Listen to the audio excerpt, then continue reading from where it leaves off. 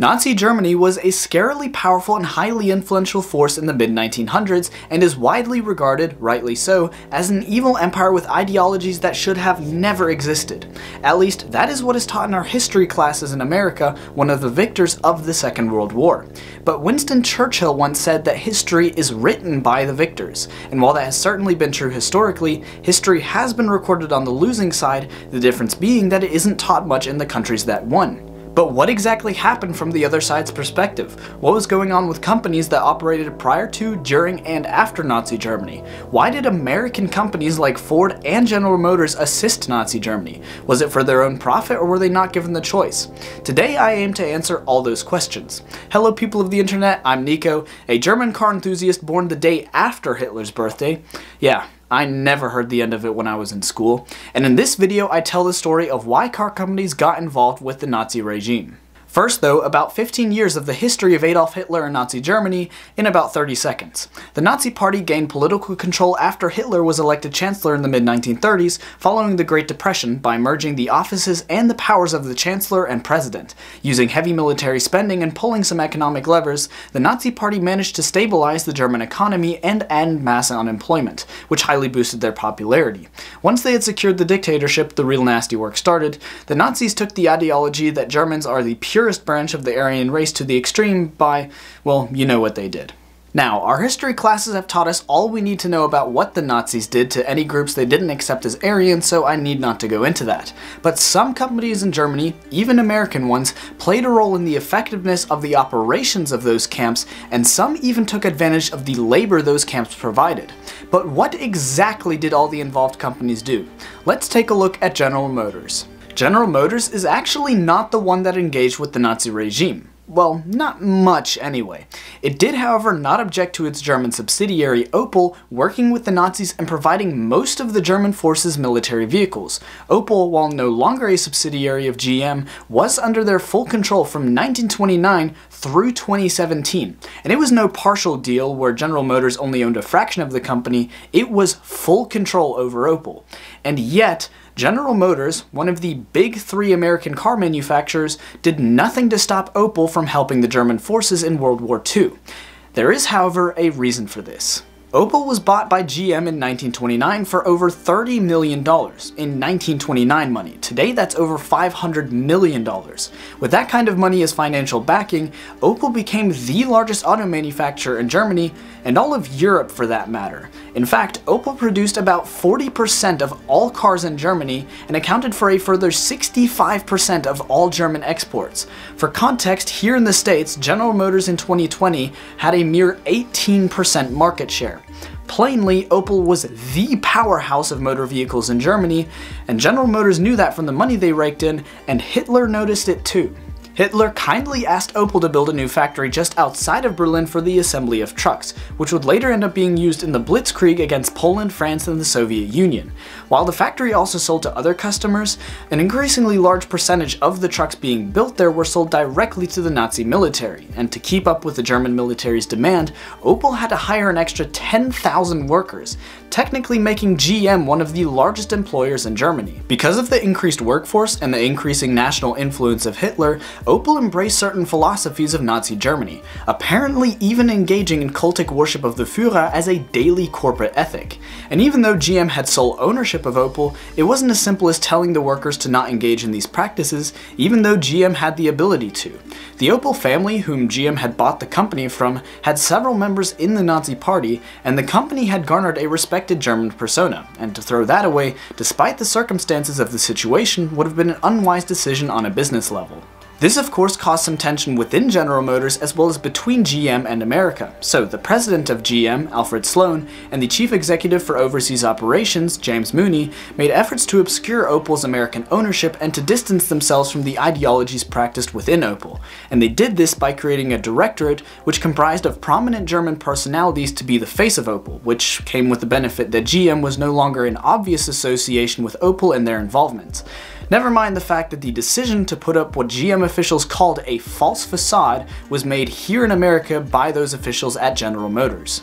Another decision made by GM was to bring the technology needed to produce leaded gasoline into Germany. Now, for the half of my viewers who are over the age of 50, you may remember when unleaded gasoline was introduced, and you may also know the health complications that came with leaded gasoline. But this is the moment when my home country finally got the additive the US was already using to improve how their engines functioned, while simultaneously infecting our bodies with the toxin that lead is. And for any younger viewers watching this who don't know about leaded gasoline or why we use unleaded gasoline today, sit tight and subscribe because I will have a video on that part of history soon and explaining why we're better off without leaded gasoline. Unfortunately, leaded gasoline is still used in some vehicles today, but I digress. The point I'm getting at here is that leaded gasoline was now a key player in Germany's blitzkrieg tactic because it now allowed all those Opel trucks the military had to perform better and more reliably, which actually gets into the story of how Standard Oil Company helped the Nazi regime by giving it the means to produce synthetic gasoline out of coal, but I won't get into that here. If you want to know more about that, read Wall Street and the Rise of Hitler. I have a link to the book in the description below. But anyway, in large part thanks to General Motors, the Germans made France surrender in under a minute. Sorry France, I know you're sad about losing the World Cup, but those surrendering jokes will never go away. Jokes aside, I'm still not done with General Motors because once the war finally broke out, many factories, including Opel's in Berlin, were used to build all sorts of stuff and things for the war effort. One of the stuff and things made in Opel's factory was plane engines for the Ju-88 bomber, and two other stuff and things made were landmines and torpedo detonators. Now, a few things to be noted about business running in World War II. All American corporate interests in Germany were systemically placed under jurisdiction of a custodian who was appointed by the Reich. The job of the custodian was simply to look after the company, not to Aryanize it or dismember it, just to run it as profitably and efficiently as possible, and all the assets and profits would be placed in escrow until the war was over.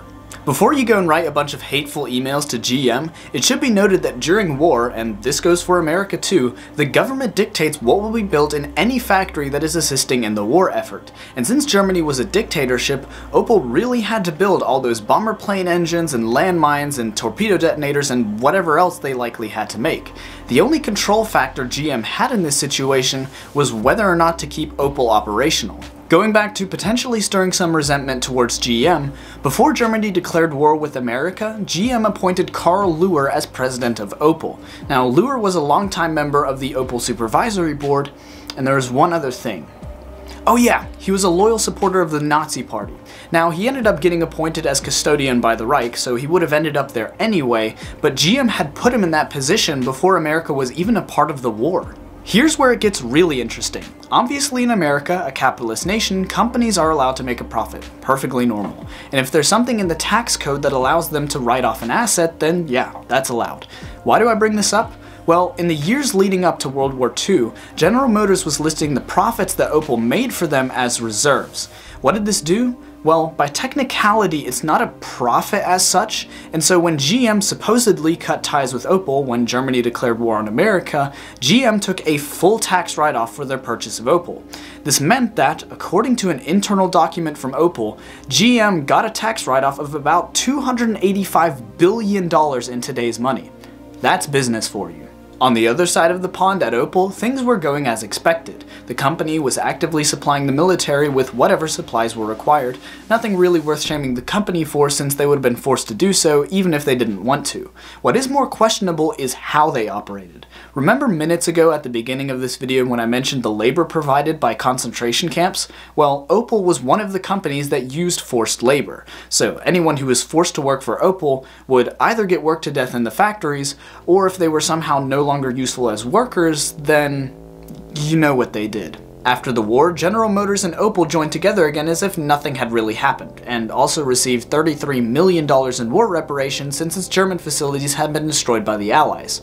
So now it's pretty clear that General Motors, for the most part, acted willingly in their engagement with Nazi Germany. They kept Opel, obviously, since it was profitable and since they'd spent a significant amount of money purchasing Opel. So to sum up, General Motors did business with a dictatorship that went on to commit one of the most vile and cruel acts of violence ever performed on any group of people. They made millions and millions of dollars from both sides of the war, and so far as I can tell, didn't pay any consolation to the slave laborers of the Opel factory or any other GM-owned factories in Europe. Ultimately, history is often more than what is taught in school and is certainly more than what the victor writes, as Winston Churchill once said. GM has been hailed as the American institution, and obviously, but also unfortunately, the other side of their past is swept under the historic rug. If you want to know some other immoral things that GM has done, like destroying public transportation in America, then watch my video titled "Why General Motors Monopolized Transportation." I go on to explain how their actions make poverty in America so difficult to escape. If you enjoyed this video, then subscribe for part 2. I still need to talk about how Ford was involved with Nazi Germany, and that video will be out next week. If you want to know more about some other companies that were involved with Hitler, then I have some links to some very interesting books in the description below. Until next time, people of the internet, peace out.